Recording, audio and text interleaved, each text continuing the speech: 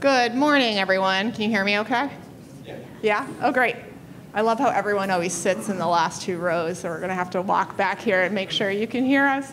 I'm Liz Goldberg. I'm an associate professor of emergency medicine at the University of Colorado. This is my colleague, Dr. Damon Kuehl, and he is at Virginia Tech, and he's the vice chair of both research and academic affairs.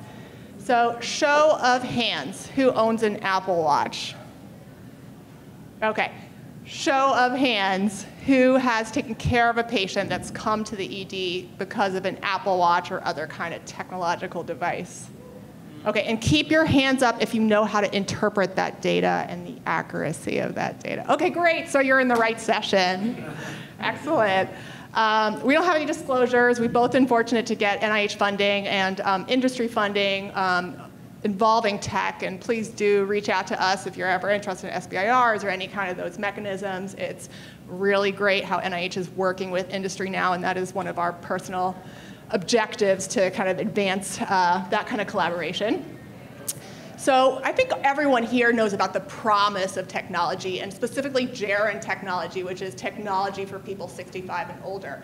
We can monitor at home. You know, there's so many people with mobility. There's people out in rural settings. Isn't it wonderful that we can use telehealth? There's a way to reach people where they are now. Screening for diseases, you know, can we do glucose monitoring? What kind of things can we do in the home? During COVID, I'm sure many of you sent folks out with pulse oximeters that can, you know, automatically upload into health systems where you can see early detection of decompensation. But what is on the tech horizon for geriatrics and specifically for emergency medicine? How does it intersect with emergency medicine? So that's what we're going to be talking about today. So I'm going to start with a case. There's an 85, and I'm sure you've never seen a case like this. There's an 85-year-old woman. She comes into your emergency department. She was at church, and she got an atrial AFib notification on her watch. And you know, she's there now, and you're like, what do I do with this? She's never had atrial fibrillation before. Like, is she actually an AFib? Is this a real thing? How accurate is that data? How do I advise her? Like, clearly, like, now I have to admit her, even though she's in sinus now on my EKG. Like, do I admit her? Do I say this was false positive? Like, how do I interpret this? So this is the first step that you should take, and I'm going to explain why. If you are able to, and if she has her phone, because there are standalone Apple Watches that actually do not, where the phone is at home with the caregiver, so you can get a data plan on your watch on your own.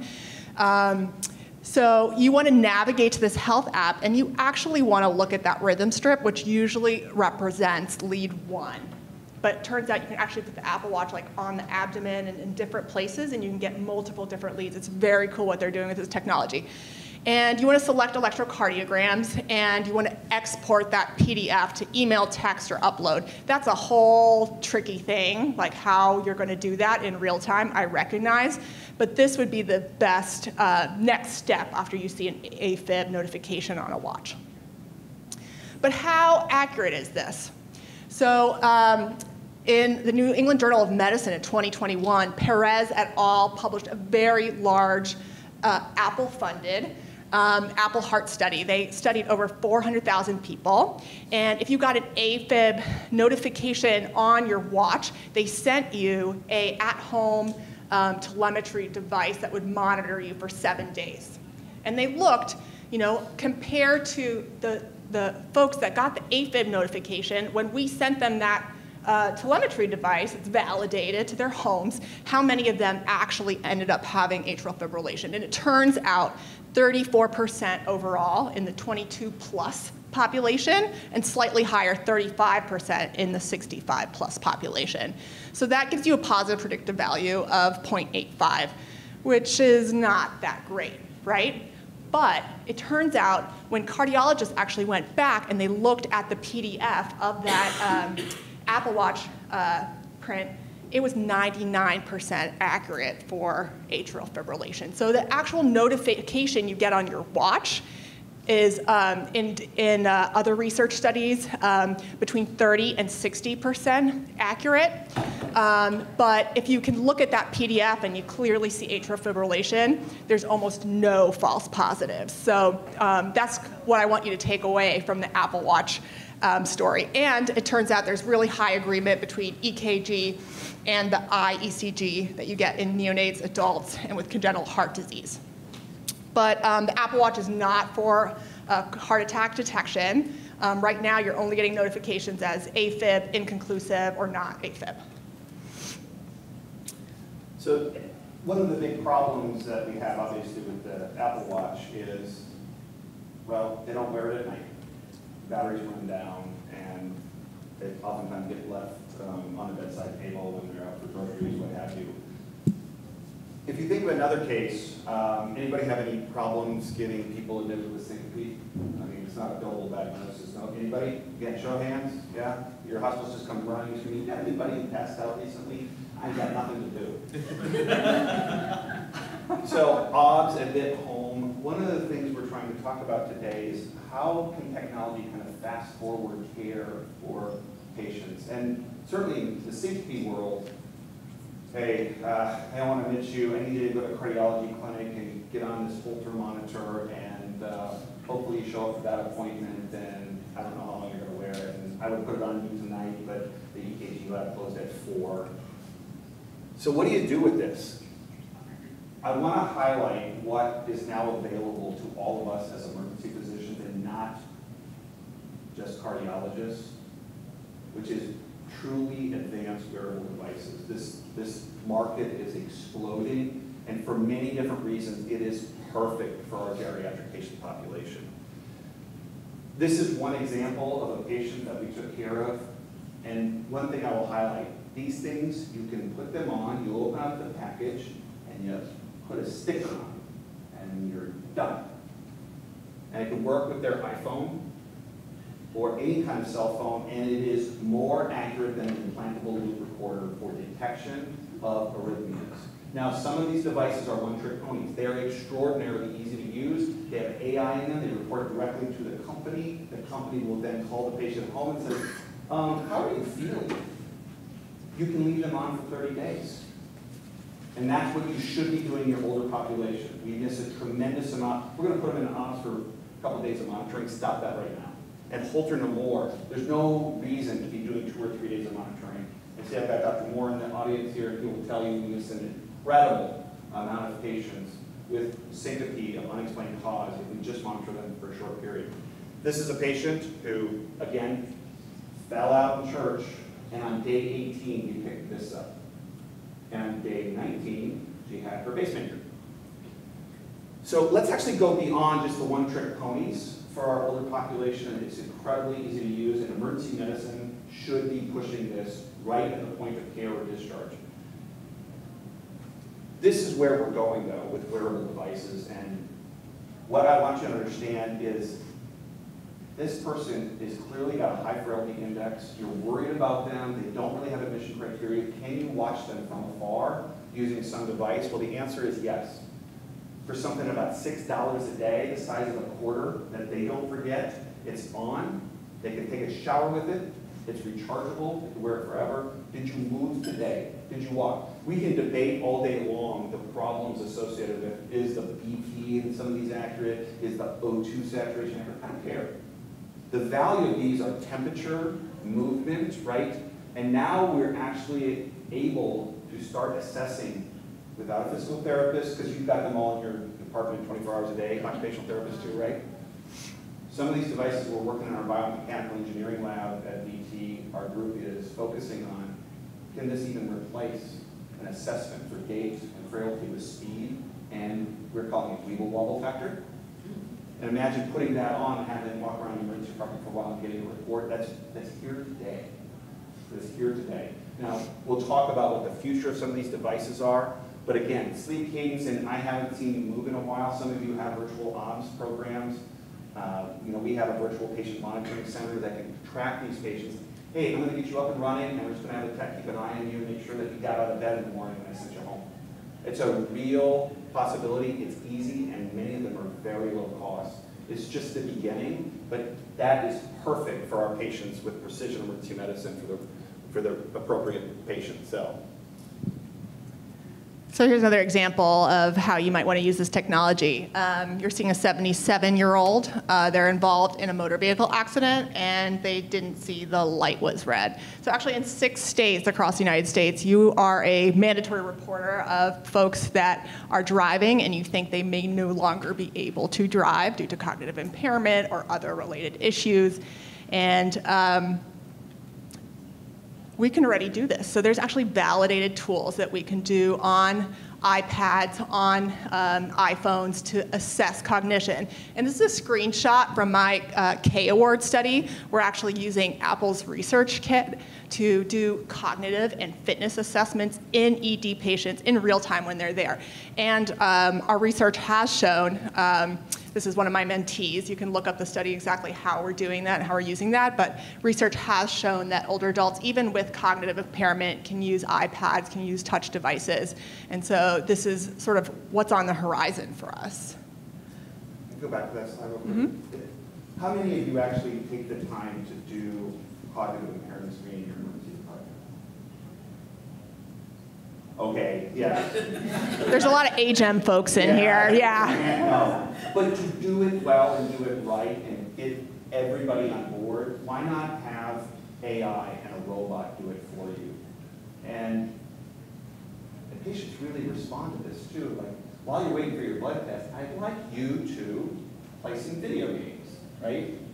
And this is a real opportunity that we are not leveraging yet. The many and myriad number of companies that actually have this available to them is truly, shame on us for not deploying some of these technologies when we don't take the time anyway and don't screen for this. But everybody who runs a stop sign in your emergency department who is older adult should have this type of screening. And it's available, and it's not going to create any more cognitive load for you. But you will have a tool that you can do something in action on. So this is what I'm working on. So we work backwards to really understand what are the boundary conditions that lead to actual injury from a fall. This comes from our Virginia Tech Helmet Lab, and trying to actually define, right, what type of fall will lead to a certain type of injury. And we're actually testing some of these novel wearable devices in combination with human pose estimation to see can a cheap device not only predict a fall, but a serious head strike or a hip fracture. Imagine, if you will, at a skilled nursing facility that you get a report of the type of fall, since nobody saw it but the robot, and the energy transmitted said, please consider a hip x-ray in this patient who is demented. And also, don't do a head CT, they didn't hit their head. That's where I want to go.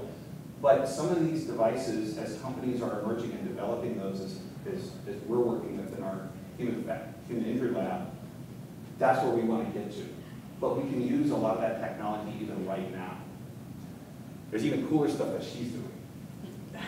So we have a SBIR study where we are testing ingestible sensors that can actually tell you and their caregiver if that person took their medication. Other things are, we have a sensor that we put into diapers, and it can actually alert nursing home staff that, like, the diaper is now wet, please go change that diaper. So very cool ways to prevent injuries, decubitus ulcers, medication adherence issues, with the goal really of keeping people independent. There's other real-time sensors with predictive analytics. We are very close, I think, to having a sensor that tells you, like, you are about to fall, like your gait pattern, your cognitive features, your fitness features put you at super high risk for falls. And we have some fall prediction with AI gait assessment coming soon. So very exciting technologies that we're going to be hearing about a lot more in the future. So one of the things that I always talk about is we have to slow down when it comes to our older adults and think about all of the pieces of that care.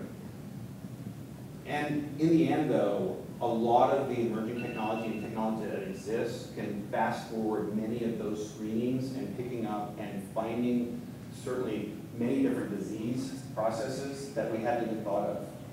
Your waiting room and knowing when they get the fever, heart rate variability for early detection of sepsis on that person who's always just got kind of a low blood pressure, they're all here now. And they are perfect because many of them don't have cables, which is awesome.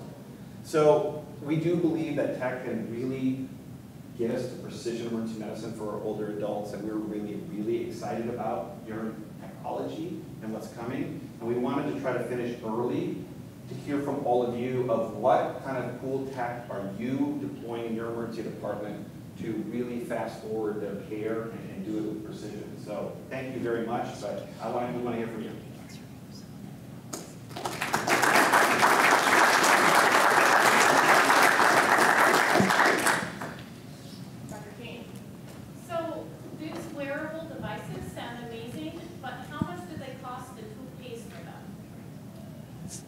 So if you order telemetry on a patient in your emergency department, that's a facility side charge that is hundreds of dollars. Hundreds, right? So there is a wearable device code for Medicare that the facility side charge of placing it and sending them home is probably 700 pesos. Dr. Moore, about that, right? You interpreting that as a physician at some point, they give you 30 bucks. But the facility site charges are covered in a global fee for an emergency department visit, and home monitoring has many codes for it as well. So even inpatient or in your waiting room, you can bill for telemetry services using a wearable device. It's already in there. And we're already sending, at my shop, we're sending folks home with a Zeo patch, and they don't get admitted for syncope. They go, take it all back. I was curious, so you discharge patients with these wearable devices. Who takes ownership of the data while they're at home? Does the ER have to follow up on that information? Do you refer that to the cardiology teams, or how does that, who owns that? Good question. I mean, I don't think that the answer has been fully elucidated yet. Like, if you're the one, if you're sending someone home with a patch for like syncope detection, you definitely want to have already pre-established pathways for who follows that up, and who, the onus is typically not on the ED in that case. But we could take ownership of this. That could be a potential source of revenue for us as emergency physicians. We built this system at OHSU and as a research fellow there, and I took a call for 2 years straight on the follow-up. Fortunately, it was just 9 to 5 because we used an external loop recorder that didn't have real-time capabilities. The real-time capabilities are the issue, so you have 24-hour monitoring that can fire at any time of the day. We're going to route ours to our ED ops provider, who's on 24/7, to take that call and determine if they actually do have to come back to the emergency department. At OHSU, the emergency department handled it for a few years, but it became overwhelming with the number of patches that got placed. And so ultimately, cardiology was kind enough to take over the follow-up and the interpretation. We used a wearable device that was a 14-day external loop recorder. It was not real-time, and the issue that we found with that for syncope is you don't find out until 3 weeks later, after the device has been mailed back to the company and the report's been generated, that your patient actually had runs of sustained VTAC for 2 minutes while they were having that syncope episode. Whoops. So that's why in the research that we're doing in our shop currently, we've pointed out to real-time monitoring, because the miss rate for sinus bradyarrhythmias requiring pacemakers was 4.5%, which is well above what we've established as our acceptable threshold of misses at 2%.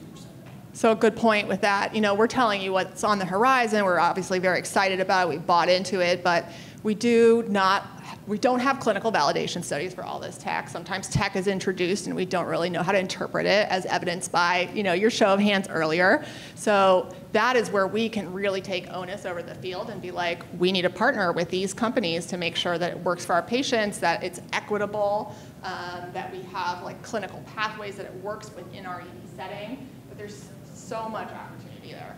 As we discussed in the consensus conference, certainly in my group and the emerging technology for precision, we have to be at the table with them. They have solutions for us. We just have to guide them in how they're deployed and get that evidence. And there's many shops that are doing some of this work, but as a collective, our older adult patient population is who benefits almost the most for most of these things. Yeah, do that. More than we Mass General, we have a virtual observation unit. So Yeah, we're no. sending people with a one-channel home for our cardiac monitoring, but the one channel has so much motion artifact that we had to create a rule that said, if you're doing it for heart rate monitoring, that's fine, but if you're concerned about arrhythmia, that patient should go home on this protocol. Are your devices one channel, and are you having the same artifactual issues now? Now, if you're truly sending them home with an understanding that I'm worried about arrhythmia, there are right now 2 devices that you should be using. Now, can you deploy some of the emerging devices have an extra add-on that would be a 3-lead EKG with them that really improves that fidelity, but single leads are a disaster for sympathy and arrhythmia detection. They are. They have incredible value in so many other domains, as I was talking about. But if you are really thinking about arrhythmia detection for 3 days, then you want to flip over to a different device. So this may be TMI, but I actually had a STEMI myself about 8 weeks ago. Sorry. Well, obviously I did fine. Yeah. But actually the reason why I'm telling this story right now, and again in 10 minutes, is actually my Apple Watch, sorry to use the brand name, said, hey, wow, your heart rate is really slow when I'm out for a run. And then I clicked on my ECG reading, and I was actually in a junctional rhythm, and you can clearly see the reciprocal depression in the blood within probably 2 minutes of my complete total conclusion.